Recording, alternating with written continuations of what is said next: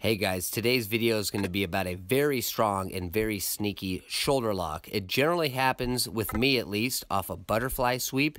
The grip that I'm using is different than most jiu-jitsu guys will use. It was taught to me as a Russian tie on a takedown attempt. Here it is, standing up. Most guys aren't used to it. See what you think. So let's look at the position. To get to the position to finish this KIMURA, the only way I've really found that's effective is from a butterfly sweep. So let's say I'm in guard.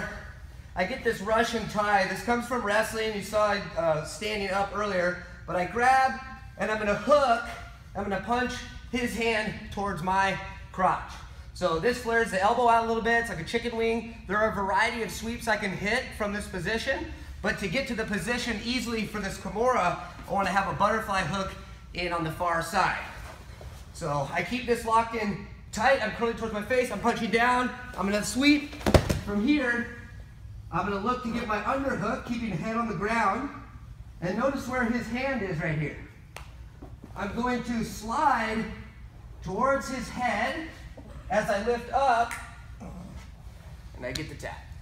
So from the sweep is how I would get here. If he's down, I would never want to let pressure off from side control to grab his arm here. It just doesn't make sense. So I have it trapped during the sweep. And how I like to do it is put my fist on his sternum. And I'm not going to be loose in the wrist. Very strong here. The higher his hand, the harder it's going to be to finish. So I want to make sure that it's down lower.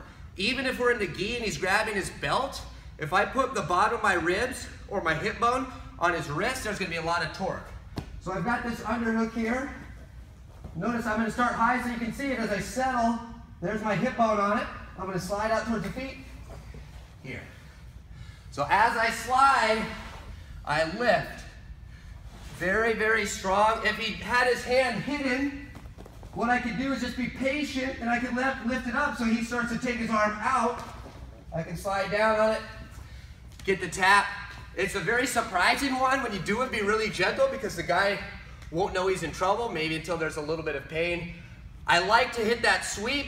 If that's there, I go for it. If it's not, I'm on top in side control. I look for something else.